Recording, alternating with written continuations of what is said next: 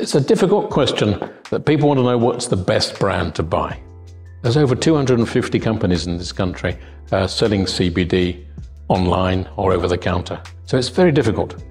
What to look for, in my view, is really two things. One is to look at what's called a certificate of analysis, and the good companies will have a link to this certificate. All this certificate does, it sounds very grand, but it's not. It's simply a list of ingredients that's in the plant. It confirms that they've tested it, so it hasn't got any metals in it, hasn't got any pesticides in it.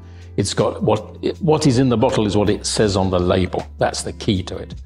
It's good if the oil is prepared from what's called GMP, good manufacturing practice. That's a good, solid way to produce an oil. It's safe, it's well tried, well tested, and externally inspected.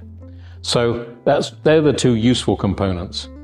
But it's really down to good quality oils, confirmed that what's on the label is what's in the bottle, and that they make sensible claims as well. There are some companies that make wild claims about their CBD. So look for sensible, balanced claims about benefiting aches, pains, anxieties, stresses of everyday life. They're reasonable claims that you can make for over-the-counter products, and avoid those perhaps that go over the top in terms of their medical claims.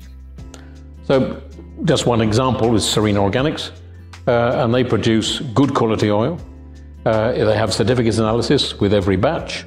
It's produced to those GMP standards, and it's organic. And they're the key things that you need to look for in any product.